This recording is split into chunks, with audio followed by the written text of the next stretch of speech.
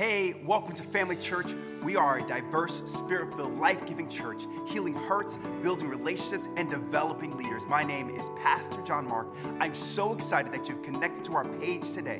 Be sure to grab a notebook, a pen, a paper, your phone, however you want to take notes, and get ready for today's message. So check it out on the screen. What does it say? I have doubts. I am excited to do this little mini-series here with you guys, answering this question or talking about what does a Christian do when they're struggling with some doubts. And that's where we get to this. Then the 11 disciples left Galilee, going to the mountain where Jesus had told them to go. And when they saw him, some did what? Worshipped, and some did what? Doubted. So in this room today, there's both categories. There are people who God's word says it, I believe it, that settles it. And then there's other people in this room today that say, man, I've tried some of the stuff that the Bible says, and it doesn't seem to have worked. And sometimes when people have doubts, it's not that they have unbelief or that they want to walk away from the faith. It's just, I've got some questions. I've got some questions about this Bible. I've got some questions about some sermons that I've heard and the way that I was raised as a kid in church. And is it okay to ask questions? Or do I look faithless if I ask questions? So I want to kind of meet you where you're at today. Have you ever had doubts? Like real doubts, like, is God real? And is Christianity the right religion? I mean, doggone, I'm just human. And I've studied theology, and I'm in college even still, and I'm just kind of like, man, is everything I taught real? Wonder if we're wrong. Wonder if we got this thing wrong. Do we believe the right things? Have we been deceived into Christianity? Was I forced into believing this as a kid, and there's no other hope, and there's no other beliefs? And personally, I love the fact that that little detail is in Matthew 28. That even the disciples, some worshiped and some doubted. Some worshiped and some doubted. Because it makes me feel better when people are worse off than me. It makes me feel better when other pastors say that no one showed up at their church on Sunday. That makes me feel good about myself. That makes me feel good about myself.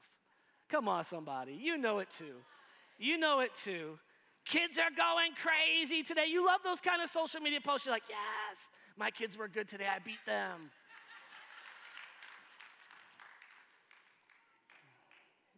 Come on. We like it a little bit, right? I golf a lot. I really enjoy golf. And I'd be a liar if I said that I don't feel a little bit better about myself when someone else duffs a shot. Yes, they're not going to beat me on this hole, right? I feel a little bit more confident in my swing knowing that they did bad. And I think that's kind of why the Bible shows us the failures of others.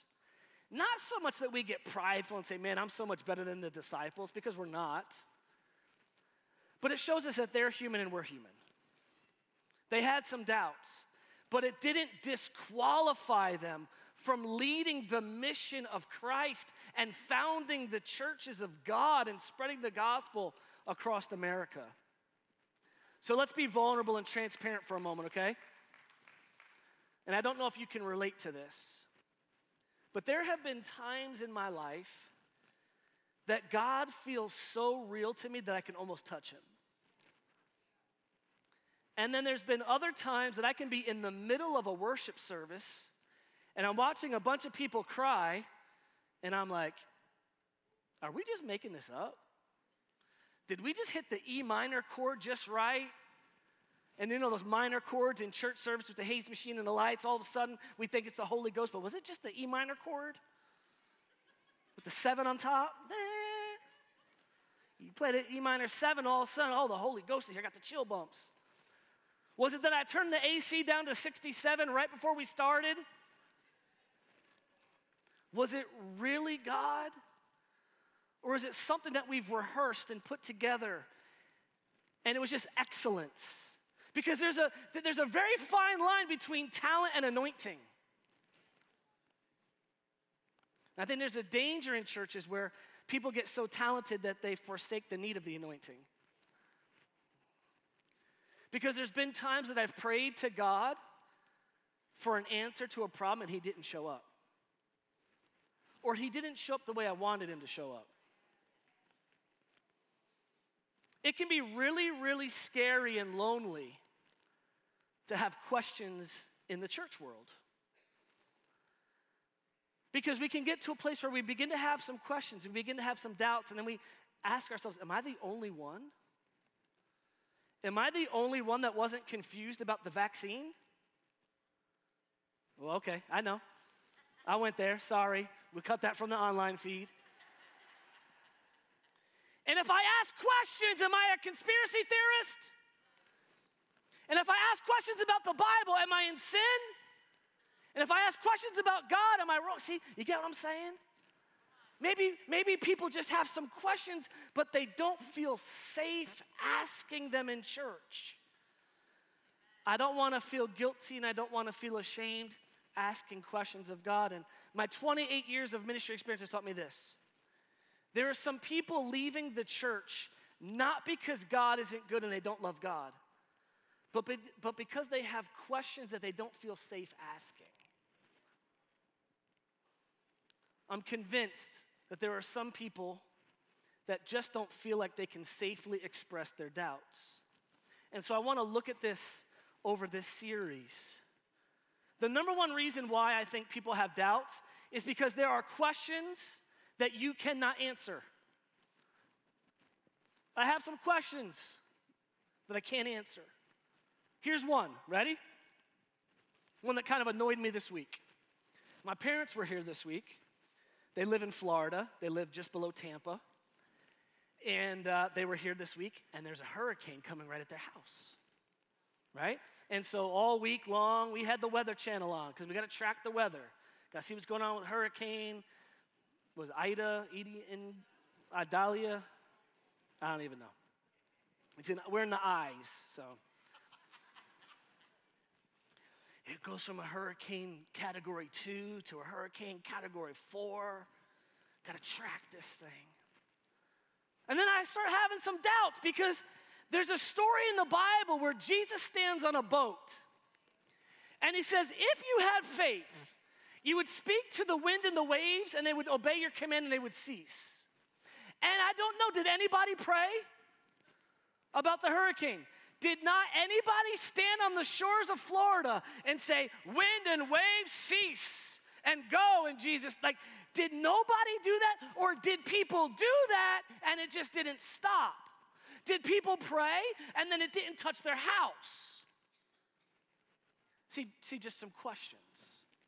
And I'm not saying that God isn't real and God isn't true and that his word isn't true. I'm not saying any of that. I'm just saying, is it safe to ask questions with Christians, or are we going to get beat up and are we going to get shamed into stop asking questions?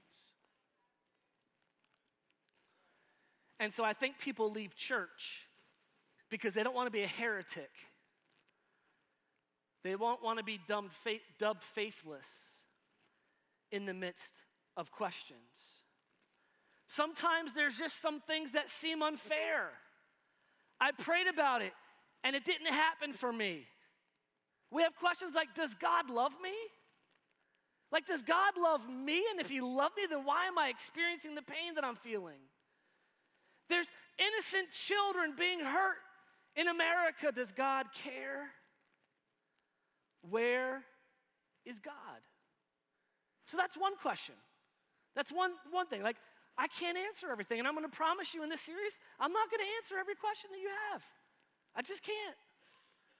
But then we have the other side of religiosity that says, well, the mysteries belong to the Lord. We'll find out when we get to heaven. And I understand that, and I get that, but I want to know now. Here's the other side. Maybe there are hurts in your life that you just can't get resolved. The Bible says, cast your cares on the Lord, for he cares for you. And I've been casting and casting. I'm casting so much, my arm is tired. And I still have this pain in my life. I'm still trying to resolve trauma from my childhood, and I don't feel like I've gotten the victory yet. And we have a question like that. And if we have a question like that and we're honest like that, then someone says, well, you're just lacking faith. If you haven't gotten over it yet, then you're just lacking faith. But maybe that's not the case. Maybe there are people who have been very faithful to God. They just have questions. I'm trying to get over this, but the pain is real. Maybe you've looked up to someone in the church world and they let you down. Maybe you thought church was a safe place to express your feelings and your hurts, and someone stabbed you in the back and told your business. And you realize that maybe church isn't a safe place. Maybe you've talked to a Christian to try to help, to get some help, and they just made the situation worse. It's like my wife and I, we lost our third child, and I went to some elders of the church and I told them the pain that I was going through. And they said, well, maybe it's just not God's will. And so they thought that that was somehow comforting to me, but it pissed me off and it made me angry at God. Like, why would it not be your will for me to have a son? Come on, somebody. They thought they were helping me and giving me some good Christian lingo. But yet it inflicted a deeper wound, and it took 10 years for me to kind of heal that wound with my relationship with God. There are some Christians that I would just say don't have much grace. I saw a funny post yesterday on Instagram, and it says, when you don't respect someone from another church, it's called gracism. And I think there's a lot of people in the church world that live in gracism. Like, you know what your sins and struggles are, and then you judge somebody differently for theirs. I would call that gracism. There's just some questions, theological questions, that we feel let down about because maybe the church hasn't done a good enough job answering them. Maybe we've talked to other Christians and expressed our doubts, but there's no bend. They want to quote one scripture, the only one that they know. And there's no bend to kind of see your angle or your concerns. But here's what I know. Now we're going to turn the corner, right? So I'll let you all be faithless, and I'll let you all feel good about yourselves, doubting and having more faith than me, right? We're there. But here's what I know. The strongest faith is a faith that grows through your doubts. A strongest faith is a faith that grows through your doubts. It's when you don't just doubt, but you go find out, and it builds a stronger faith, because now I know for myself. Now I know for myself. This isn't something that my mom and dad taught me. This wasn't coming out of a sermon that Pastor Mike shared. I got into Scripture, and I found this out for myself. That's a solid faith. That's a strong faith. So today we're all going to feel better about ourselves, and we're going to look at someone in the Bible who has been dubbed a name, a nickname, from one moment. And man, I would love to go through each of our lives and pick like our worst moments, like on the worst highlight reel, and that becomes your nickname. How cool would that be? But there's a guy in the Bible, in the book of John. His name is Thomas, but what's his nickname? Doubting Thomas. Doubting Thomas. Could you believe that? From one story, one situation, he is forever doubting Thomas. I mean, could you imagine drunk Dave? Glutton Bob. Right, come on. Doubting Thomas. Let's look at this. Now, Thomas, called the twin, one of the 12, was not with them when Jesus came. So where was he not? He was not with them. He was not there. The other disciples were there. And therefore they said to him, "We have seen the Lord." We have seen the Lord. Now, this statement in the Greek is in a tense called an active verb. An active verb.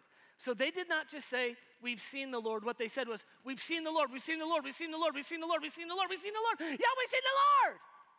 It's like when you go on a trip with your kids. Are we there yet? Are we there yet? Are we there yet? Are we there yet? I gotta go potty, I gotta go potty, I gotta go potty. I just peed my pants. They're saying it kind of over and over and over again. It's just kind of annoying to him. And what does Thomas say? Anybody know the story? John 10:25. I won't believe unless I see the nail wounds in his hands. I won't believe unless I put my finger into them. I won't believe unless I place my hands into the wounds on his side. And before we get all indignant and calling him Doubting Thomas, I want to inform you today that Michael Jackson is alive. Michael Jackson is alive. He's alive. He's alive. He's alive. You believe me? And you would not believe Jesus was alive either. In fact, I have a concern that when Jesus actually does appear and Jesus does return, we won't believe. We won't believe. Give me DNA. Give me Ancestry.com. Because we don't know what to believe. We don't know what to believe. We don't know if the things we're putting on our body are safe for us and protecting us. We don't know what to believe. So now this thing comes on the news. Jesus is alive. He's returned for his church. Oh, come on. He's not doing that for another 3,000 years. The church isn't perfect. We're not without spot or wrinkle. And we're going to look for all the reasons why it's not Jesus. So to think that Thomas wasn't there, and the only reason why the other 11 believed, because they were there. If Peter and Thomas weren't there and 10 were there, guess what? 2 would have doubted. No?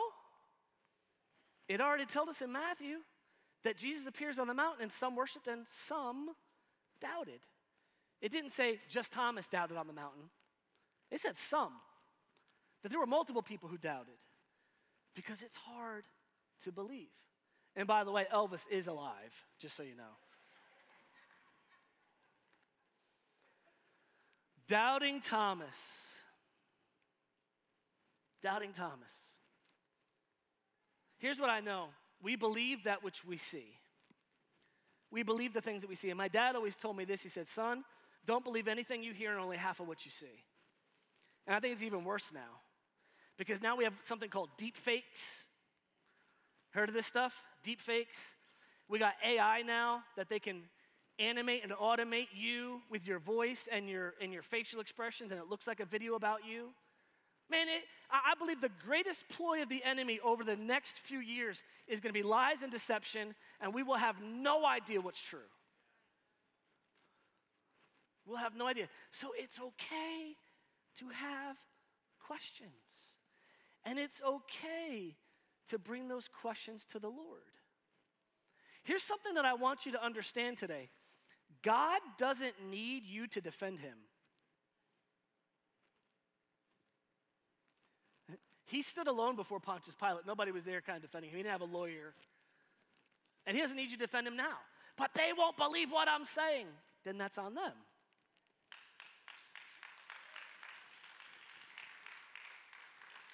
But we've got to convince people. I don't have to convince anybody. You don't have to believe a single word I say. You could go to another church that teaches exactly what you want to hear. Right? No, your responsibility and my responsibility is to find out the truth of the Word of God for myself. And when I stand before the Lord all by myself, and you stand before the Lord all by yourself, it would have helped that we ask some questions before we get there. Whoa.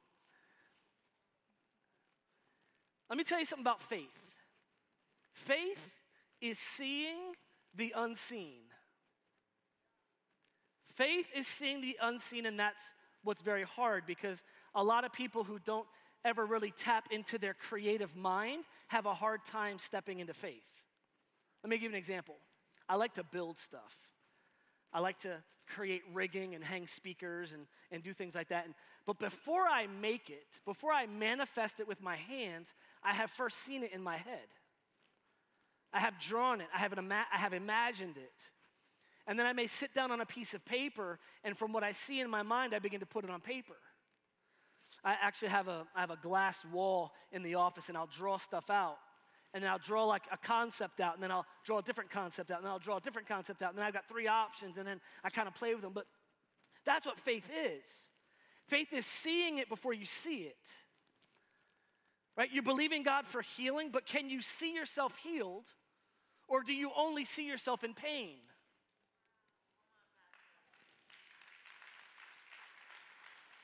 Someone's believing God for a new car. Do you see yourself driving a new car, or are you just annoyed every time you have to drive your jalopy? Right? Because what faith does is faith goes on the internet and prints out a picture of the car that they see themselves driving. And they put that picture in front of them. But isn't that just being vain and just being, lustful? And no, it's faith. You're painting the picture of what you're already seeing inside of you.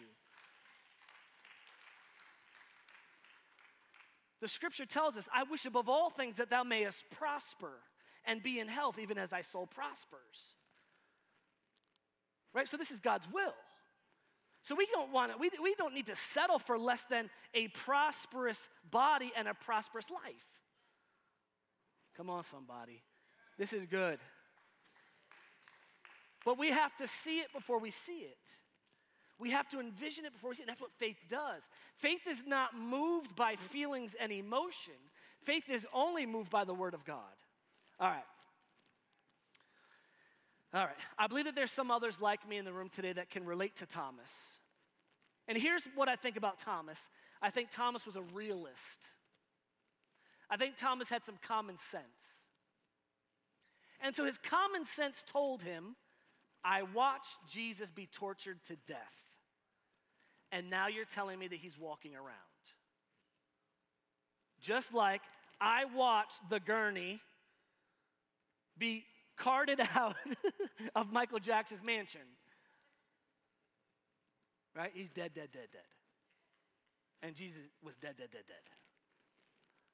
I'm a realist. I'm using rational thought process. And then he says, but I want to know. I don't believe it, but I want to know. I'm doubting what you're saying, but I do want the truth. Anybody can relate to this? I have questions. And I'm guessing it's because Thomas has been through some stuff. I think Thomas has been lied to before. I think Thomas has had some disappointments in his past, had some heartbreaks. Maybe he was in a relationship one time and I love you, and then she cheated on him. I'm making all this up, I don't know. But I know that he had some very sincere, complicated questions. And I want to tell you this, just because you have some questions about faith doesn't make you a bad person or a sinful person. It makes you human. In fact, Oswald Chamber, a great writer, said this: doubt is not always a sign that a man is wrong. It may be a sign that he's thinking.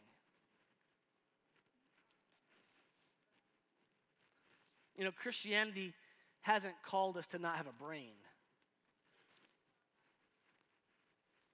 Your doubts do not disqualify your faith. So let's look, if we think that Thomas was a doubter, if we think that Thomas had no faith, I want to look real quick at like 2 little stories about Thomas. Is that okay? In John 11:16, then Thomas said to the rest of the disciples, so he's the only one saying it, hey, let's go that we may die with Jesus. And Peter's like, bro, no. But he's not doubting Peter. He's not faithless Peter. I mean, this is not a lack of faith. Let's go that we may die with Jesus. That's very, very full of faith. Huh? That's bravery. Yes? No? Okay. It's not fear, it's courage. They're going to kill Jesus? Well, let's go too. Then there's another time in John 14 where Jesus is like, hey, I must go away. and prepare a place for you that you may be with me also. And they're like, oh, where's that? And Jesus is like, well, it's in heaven. And they're like, well, how do we get there? Oh, you die. Ooh, okay. So if I was like, yo, after church today, we're all going to go to Chester. We're going to go Cuchi Frito. We're going to have some lunch. Yeah, I want to go. How do we get there? Oh, you die. If you die, then you can appear with me at Cuchi Frito. Huh? Well, that changes things. That changes things a little bit, right? Right? That's like the chicken and the pig. You ever heard the story of the chicken and the pig? The chicken and the pig see this little kid starving. They're like, man, we need to figure out how to feed this child. And the chicken's like, I've got a great idea. Let's give her ham and eggs. And the pig's like, whoa. And the chicken's like, what? This kid is starving. And the pig says, well, chicken and eggs and ham is just a small sacrifice for you. But it's full commitment on my side.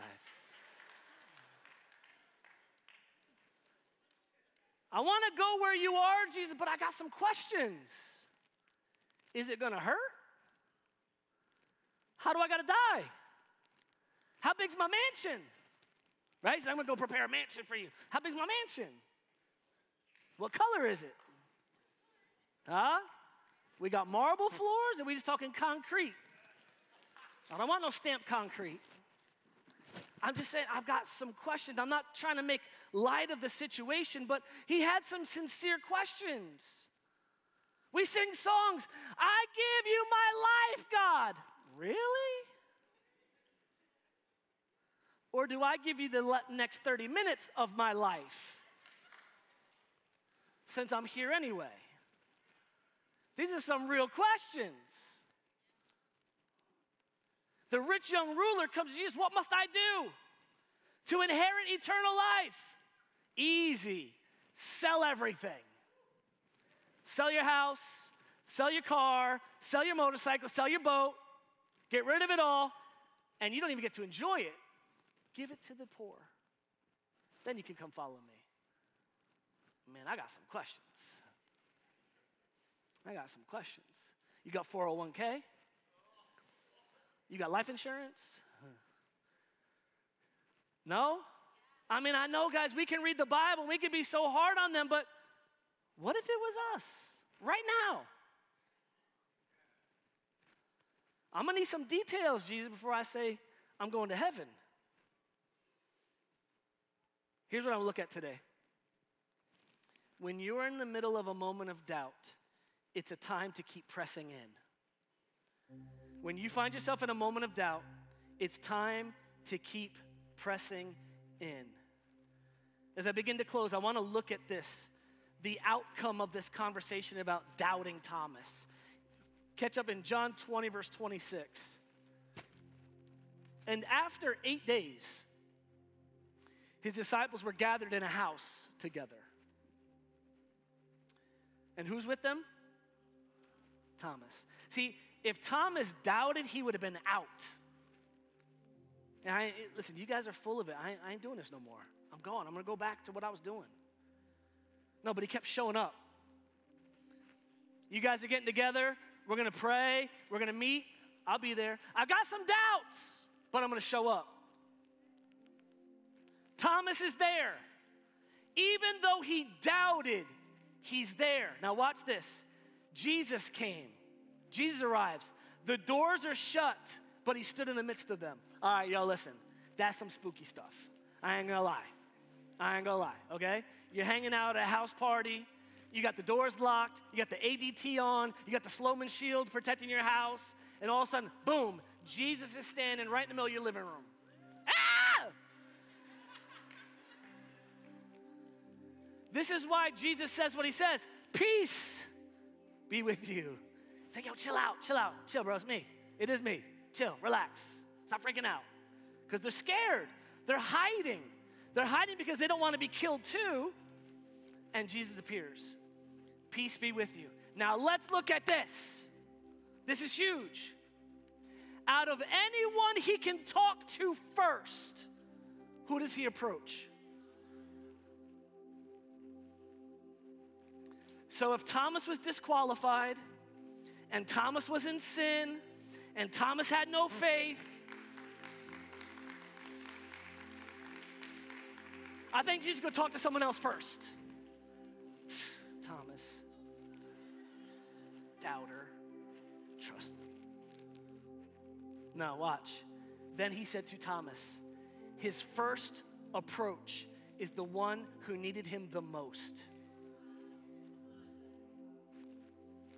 Then he said to Thomas, reach your finger here and look at my hands and put your hand on my side. Do not be unbelieving, but believe. And Thomas said to him, my Lord and my God.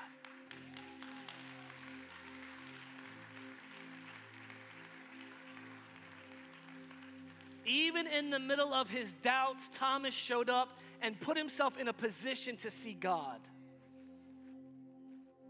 I applaud some of you today. You're here, you showed up. Even in the middle of maybe some of your doubts and some confusions and hurts. Maybe you lost people. You've prayed for people and didn't get answers. You've been through some real stuff, but you showed back up. Maybe you're watching online and you're showing up online.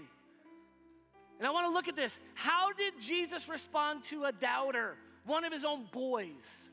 One of the closest to him. How did he respond? Jesus came to Thomas and gave Thomas exactly what he needed. The exact things that he needed. He said, right here, Thomas. Right here, Thomas. Is this what you needed? Is this what you needed? I'm here. I'm not casting you away. I want to draw you close. I'm not abandoning you in the middle of your doubts. I'm satisfying your curiosity. But Thomas was in a position to meet Jesus. We got to put ourselves in a position to meet Jesus. And if all we do is run from God, and all we do is hide from God, and all we do is, stop reading our Bibles, stop praying, never put ourselves in a position to learn more, we will not be in that place when God does arrive. God is not threatened by your questions. He's not threatened by your doubts. He wants to meet you right where you are in every season of your life.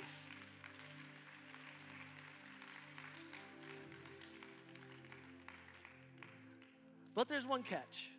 There's one catch into building faith. The Bible tells us that every single one of us have been given what's called the measure of faith. A measure of faith. And my personal theological belief on that is that every single person is born with just enough faith unto salvation. Faith to get saved. It's the mustard seed faith. There's faith in all of us to say, man, I want to know where I came from. I want to know what my creator is. I want to know if there's an afterlife. And all that curiosity and those questions is enough faith to find Jesus. But if you want to begin to build that next level faith, that faith comes by hearing and hearing by the word of God. And that kind of faith comes only after you accept Jesus Christ as your Lord and Savior. Your spirit becomes alive unto God. It begins to understand and receive the word of God to build that faith in your life. It's strengthening your inner man. It's strengthening your spirit. And if you're here today or you're watching online and you've never taken that step towards God, I invite you this morning to join the 7 others who gave their lives to Christ in first service. And here at Family Church, we take that step towards God by praying a prayer. The Bible tells us that we believe in our heart and we confess with our mouth the Lord Jesus. Believing in our heart that he is our Lord, but confession, it says, is made unto salvation. And so if you're here today or you're watching online and you need to make Jesus Christ the Lord of your life, we'd love to pray that prayer with you together. And it goes like this. Dear God, I come to you just like I am. I believe that Jesus Christ is my Lord and my Savior. Jesus, I invite you into my life to change me and to make me new. Thank you for accepting me. In Jesus' name, amen. Amen, amen, amen. Thanks for watching today's message. My name is Pastor John Mark, and if this message has made an impact in your life in any way, I'd like to ask you to do a couple of things. We want you to like and subscribe to our channel and join us right here every Sunday at 9:30 a.m. or 11:30 a.m. The next thing I'm going to ask you to do is to take your next step in your journey. We'd love to help you do that, and you can head over to familychurchny.com or email us at team@familychurchny.com to get started today.